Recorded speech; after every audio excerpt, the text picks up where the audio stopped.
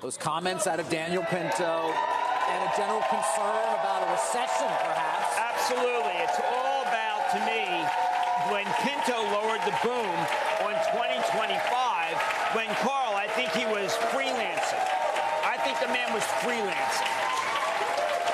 Let's get the opening bell this morning and the CNBC Real-Time Exchange of the big board. It is Citi celebrating Hispanic Heritage Month, and at the Nasdaq celebrating an IPO, MBX Biosciences, focused on the treatment of endocrine and metabolic disorders.